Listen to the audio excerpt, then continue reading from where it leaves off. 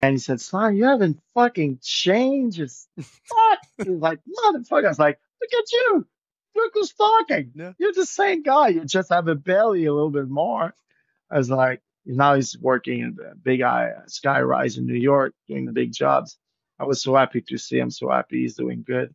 It's good. But yeah, like you, I'm not a WWE superstar anymore, but I try to stay in shape. Now I train people online, so it keeps me busy and I have fun with it. So I challenge myself, Yeah.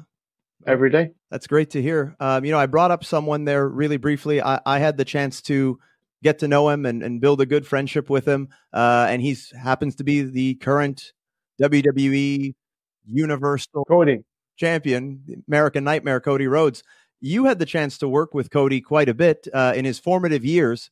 I believe when he was teaming with Shawn Spears, another person I actually had a chance to work with and train under. Yeah, Shawn, great guy, also a great Canadian. You had the chance to work with them when they were starting out. What are your thoughts on both of them, on Shawn Spears and on Cody Rhodes? Two great guy, no malice, just wants to learn, wants to prove themselves. And I know Cody was the son of, but never felt like it. He was just deserving to be there, very happy and wants to learn. And I remember we're in the match in OVW, and he said, "Oh my God, Sai, I can hear everything you tell me. It's phenomenal. It's so easy."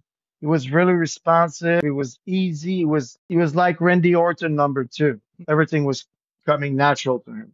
Wow. Yeah, and Shawn also? Sean is a great worker. I don't think Sean had the personality already, the little it on it compared to it was not there yet. I think Sean was a guy who was able. Example, Edge and Christian. Christian, we don't put him at the same this Edge, but I think he is. Even I think he's even better than Edge. But because he doesn't have the little look, the rock star look, same thing with Sean. Cody always had something more. So it looks like Sean was like the second, but Sean was a great worker. It just took more time for him to explode his personality. Yep.